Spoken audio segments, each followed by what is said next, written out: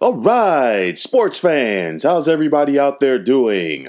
William Martin coming at you one more time here on YouTube with another edition of the 300 Pounds of Sports Knowledge podcast. Now, it took the Los Angeles Dodgers 32 years to end their World Series championship drought as they won the Fall Classic in 2020. But now they are trying to make sure that they don't have to wait another 32 years to claim more championship gold. Why? Because yesterday we saw the Dodgers and starting pitcher Trevor Bauer come to an agreement on a 3-year deal for $102 million. Now, Bauer is the reigning NL Cy Young Award winner after he posted a 5-4 record with a 1.73 earned run average and 2 complete game shutouts last year in the condensed season as a member of the Cincinnati Reds. Now putting Bauer with the Dodgers, they no doubtably have one of the best rotations in the National League. As you're going to see Bauer, Walker Buehler, Clayton Kershaw, and even possibly David Price come back for 2021 as the Dodgers are looking once again very formidable. And make no mistake about it, I know that it's all about power pitching right now. I know it's all about analytics right now in Major League Baseball.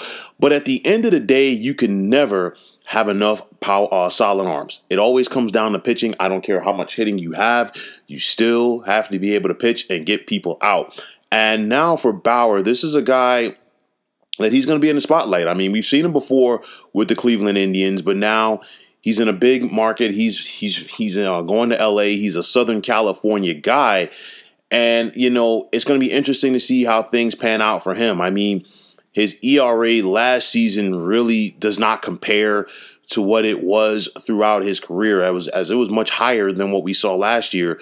And, you know, typically we see players that will have a big-time season just before they hit free agency. Bauer was looking to get a long-term deal. He got a 3-year deal, which is still, you know, pretty good based on the fact that he is a 30-year-old pitcher.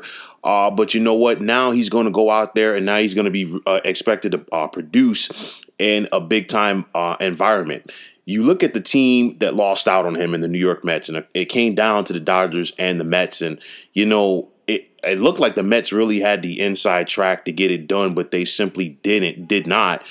And for me, from an outsider's perspective, I look at it from the Mets, and I could see a situation where maybe the Mets were willing to pony up the bread for 1 year, but maybe not the 3 years, because let's be realistic with the Mets. They're looking at giving outfielder Michael Conforto a solid extension, and he's going to command a decent salary. I don't think it's going to be a break-the-bank salary, but a decent salary nonetheless. The Mets also now have some financial flexibility to go out there and make some other moves, whether they're going to, you know, pick up a veteran outfielder such as Jackie Bradley Jr. Not saying that's going to be the guy, but somebody in that realm. Also, maybe possibly some more bullpen help. But make no mistake about it, the Mets still have a solid starting rotation, which is led by 2-time NL Cy Young Award winner Jacob deGrom. So I don't think the Mets are really gonna sit back and, you know, shed a lot of tears over this. It would have been nice from the Mets' perspective to get Bauer, but they still have financial flexibility going forward.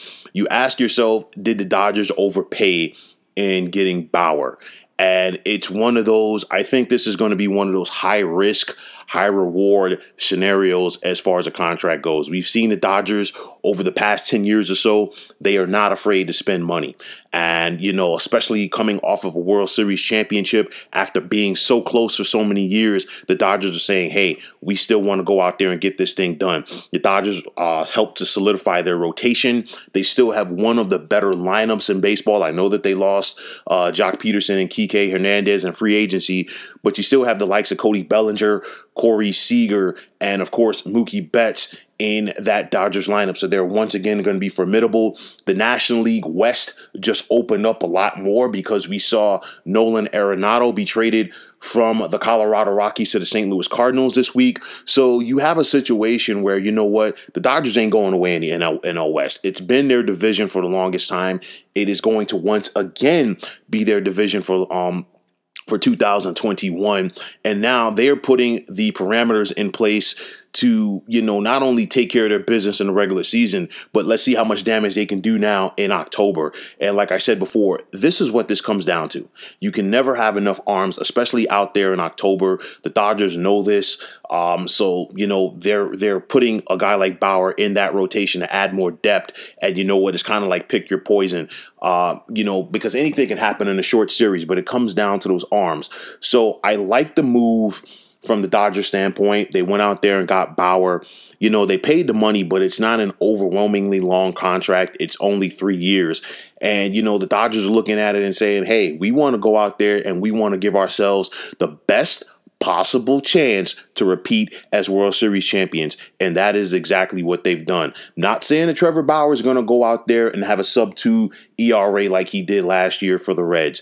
I do think, though, he won't fold under the pressure, being that, he's a Southern California guy. And I think in his heart of hearts, he wanted to play in Southern California.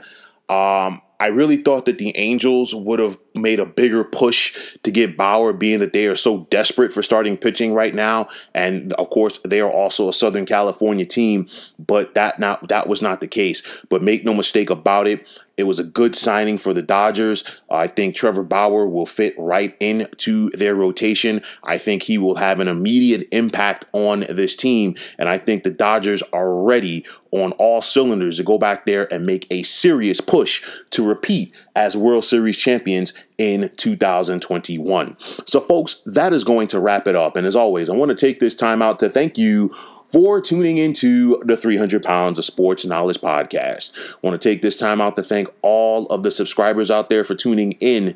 And if you have not already, please feel free to subscribe to this channel.